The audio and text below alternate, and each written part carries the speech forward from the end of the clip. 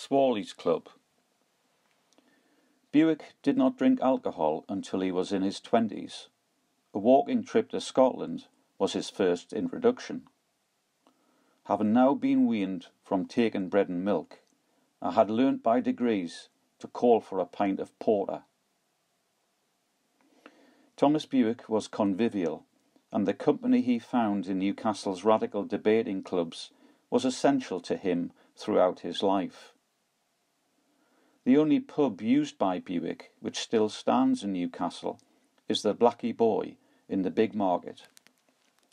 On October 17, 1778, Bewick was elected to membership of Swarley's Club, named after the landlord, which met there regularly for conversation and 4 pence worth of beer. This was the most rational society or meeting I ever knew.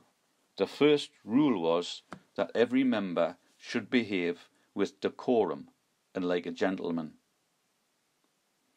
The illustration of Swarley's Club by Ronald Embleton shows from left to right George Gray seated, described by Bewick as being a portrait, fruit, house and sign painter, accounted one of the best botanists and chemists in this country. Next to George Gray is Thomas Bewick raising a toast, and next to Bewick, sitting smoking, is the Reverend James Murray, and he preached fiery sermons on the equality of man in a loud manner with a Scottish accent. And next to him is Thomas Spence, acknowledging Bewick's toasts. Spence is described by Bewick as being one of the warmest philanthropists in the world. The happiness of mankind seemed with him. A school teacher who taught at Broadgarth, Quayside, a pamphleteer and poet, Spence was a pioneer of people's rights. Hardly 5 feet tall with a limp and a stutter, Spence claimed to have invented the phrase rights of man, which apparently he chalked into caves at Marsden Rocks.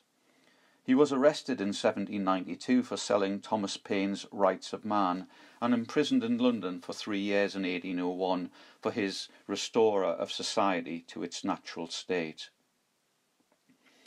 To his right and seated is William Charnley, a bookseller and publisher.